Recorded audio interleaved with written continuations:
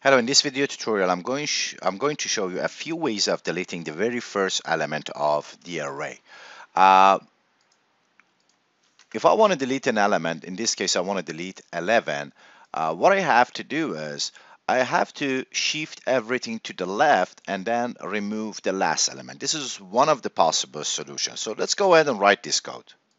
So first, I need a loop, right? Let's start our loop. So of course, I have to start from the beginning of the array, and I will go all the way to I less than num dot length, right?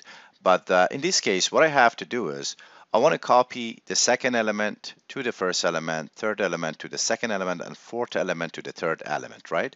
So what happened here is before I get to the end of the array, I have to copy the 44 to this location. So instead of going all the way to the last index, I just simply go ahead and do -1.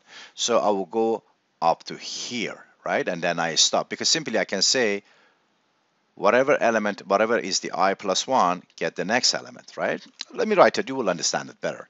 So I just go ahead and increment the value in order to get to the next element of the array, right?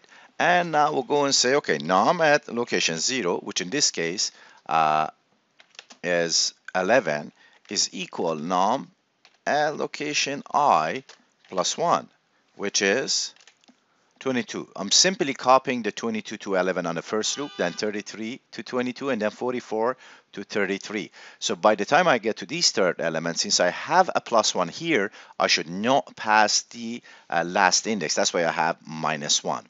So if I just go ahead to the browser and show you the value, you should get a better idea about not this, but this.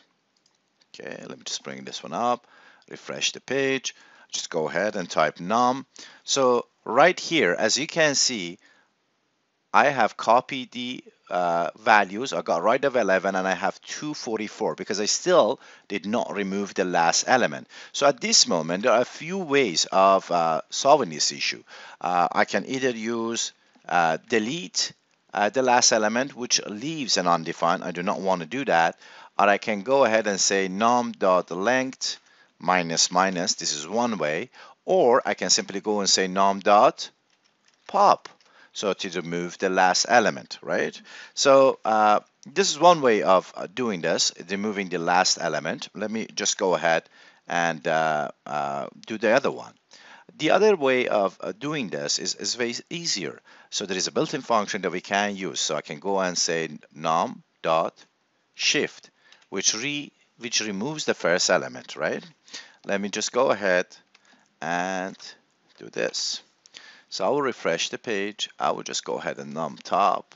So as you can see, since I have done minus minus and pop, I have lost more than one element. Let me just comment these two and go back to what we had originally. If you remember, we had 244 at the end, right? So let me go back here, or maybe better, I just print this. Console.log num, so we can see the value before after the operation. I can even see it before, that way I can compare, right? Let's go back here, refresh this. So I have this, 11 is gone, this is copied twice, right?